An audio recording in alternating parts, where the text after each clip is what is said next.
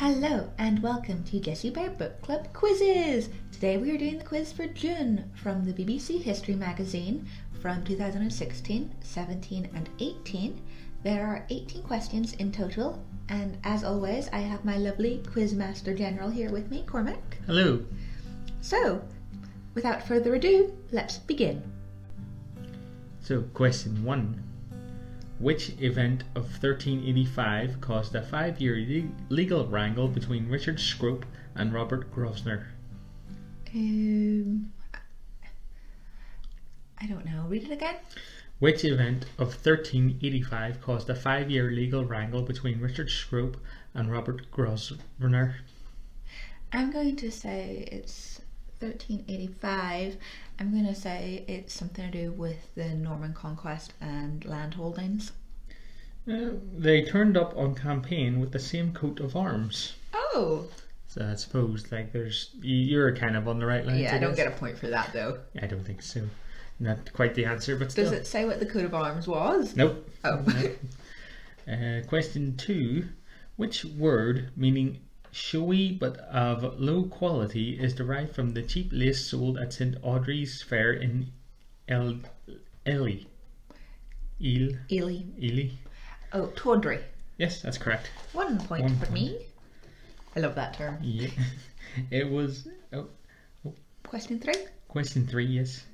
Why might Britain's first Royal Dragoons have been embarrassed about their colonial-in-chief at the outbreak of the First World War?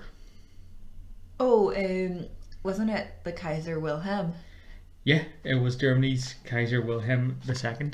Yeah, because he was Queen Victoria's grandson. Her first grandchild, actually. Good to know. Question 4. What was originally founded in 1881 as the Fenian Office? As a what office? The Fenian Office. Ooh. Fenian. Fenian Office. What was first founded? I don't know. Something to do with Ireland? Like the Irish Embassy? No, the Special Branch. Ooh. Question 5. Yep. How is the Empress Matilda said to have escaped from the besieged Oxford Castle at Christmas 1142? Oh, she put on a white cloak and then she climbed down the walls of the castle so she could like hide in the snow. Yeah, the answer they have here: by wrapping yourself in a white sheet to camouflage yourself against the snow. So you hit all the key words there. I know that. 3 points. Yeah. Now we got a wee picture. What is this called and what does it commemorate? I don't know what it's called, but I've got a feeling it commemorates the Second World War in some way. Does it? I know. Doesn't it? Because of the shape of it. So it commemorates the Indian forces that fought in the First World War. Yeah. You know what? We'll give you it. What? You know, it's the Chattery, a memorial to the First World War Hindu and Sikh soldiers who died in the temporary hospital in Brighton's Royal Pavilion and were then cremated here on the Downs. Oh. So there you go. I think we'll give you a point for that. Oh wow, I'm doing really well this round so far. I mean, I'm getting cocky. Yeah. I bet you like this next one I'm going to be really bad at or something. We're moving on to the next year. So 2017. Yep. So the next question. Yeah. Juliana Popjoy was the mistress of Richard Bow Nash, Bath's 18th century master of ceremonies. Where did she live after parting from Nash? I don't know. Bristol? What? You're going to laugh at this. In a hollow tree near Warminster. She lived in a tree? Apparently so. Was she like some sort of Eden Blyden character? Maybe. Okay, next one. The next question. What links the writer J.D. Salinger, film director John Ford, and the actor Richard Todd? Ooh. This is a good answer. I don't know. J.D. Salinger, film director John Ford, and actor. Ooh, I don't know. Were they all married to the same woman? Nope, they all landed in Normandy on D-Day. Oh. Yeah, they all served in the American forces. That's very interesting. The next one? Yep, go ahead. What was wicked about the 1631 Wicked Bible? Oh, it told you must commit adultery. Yeah, I'll give you it. The answer they have here is due to a printing error, it omitted the not in the seventh commandment, thus telling the reader, "Thou shalt commit adultery." Yeah. You had a copy of that, probably. You know be how worth a I lot knew of that? money. My granddad had a copy of that. Oh, did he? Yeah, and Mel tried to throw it out No way, you gotta keep that. after he died. Do you still have it? Yeah, I rescued it. Oh, where is it? It's in Coleraine, like on that bookshelf, in the living room. Oh, yes, good. That's probably worth something. I don't know if it is, but Here, take that in the pawn stores. you must commit adultery. Yeah.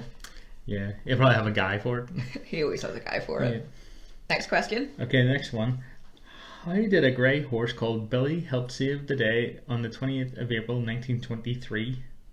Ooh, I don't know. He helped someone get somewhere.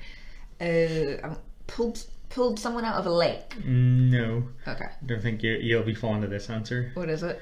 So, by helping to clear the crowd from the pitch so that the first FA Cup final to be held at Wembley could start. And neither of us really like football. Yeah, they should have left Billy in the stable. Yep. Well, they should have. Next question. Next question. Where would you find Linak Cottage and the Winnemac enclosure? What was that? Here. Where would you find the Lennox Cottage and the enclosure? I don't know. Windsor Castle? On the battlefield of Culloden. Culloden. Culloden.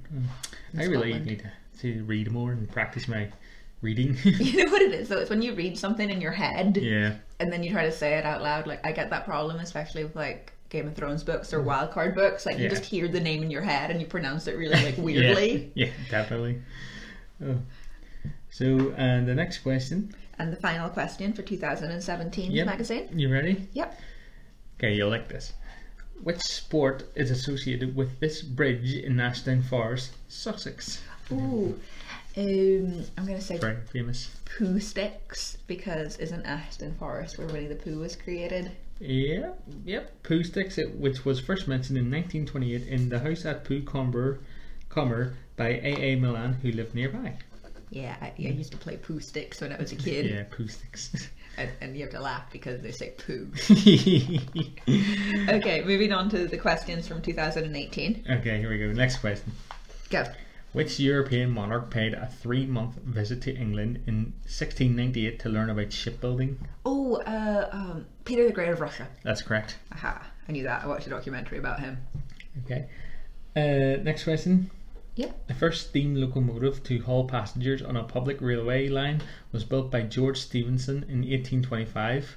What was it called? Was it the Rocket? You know, because in the Horrible History song, it was the Rocket. Was it the Rocket? Nope. Oh. It was Active, and it was later renamed Locomotion.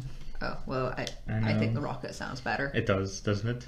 Also, fun fact about Peter the Great, he had never seen a wheelbarrow before coming to England. Is that right? Yes. I know. Wow. Imagine that. Okay, next question.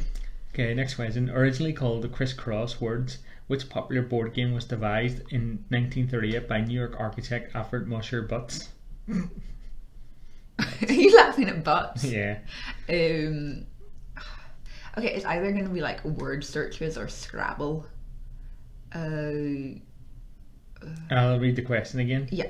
Originally called Criss-Cross Words, which popular board game was devised by 1938 by New York architect Alfred Mosher Butts? It's going to be Scrabble then. Exactly, Scrabble. The key was board game. I hate Scrabble. Yeah.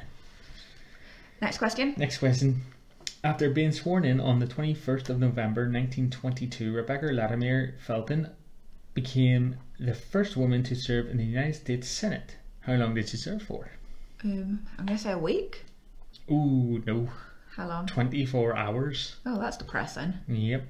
The good thing, we've come a long way. We still have a long way to go in terms of equality, but we've come a long way. Good to know. I like your little plug there. Just making sure, people know I'm on side. Okay, next question. Okay, next question. Where would you find a depiction of a dwarf called Turled? Curled? I know the name. Okay, I'm gonna say the Boa Tapestry. That's correct. Haha! I had to write part of that, like, you know, when you do your opening for your dissertation, Yeah. we had to do like a thing about the Boa Tapestry, and I remember that because I wrote about him, and there were only, I think, 3 women shown in the Boa Tapestry, All right. but Fantastic. more dogs than you would expect. Good to know. Okay, the lump on stone below, there's a picture here, is all that remains of a Fotheringhay castle, which saw the birth of a king and the execution of a queen. Who were the 2 monarchs? Fotheringhay. Well, the execution, I know, was Mary Queen of Scots. Yep, that's one of them. Okay, and Fotheringhay was owned by the Yorks. Well, so the birth of a king and the execution of the queen. Yeah. So we got the Mary Queen of Scots execution, and who was the birth of the king? So I know Fotheringhay was owned by the Yorkist party during, like, War of the Roses. I know Edward was born in France, so I'm going to say Richard III. Yeah, that's correct. Aha! Oh, I think this is my best quiz yet. I got think so. 11 points. Yes, I think so. I think we're doing okay now, you know? I didn't think those were as difficult though No. as some of the other questions we've had. Yeah. Like they seemed quite, like, you know, like the Scrabble one and stuff were quite easy, and Yeah. the one about like tawdry. Yeah. But But- I think you did good there. I think so too, and I'm quite proud of myself for 11 points out of a possible 18. More than half. For once, I think this is the first time I've ever got more than half.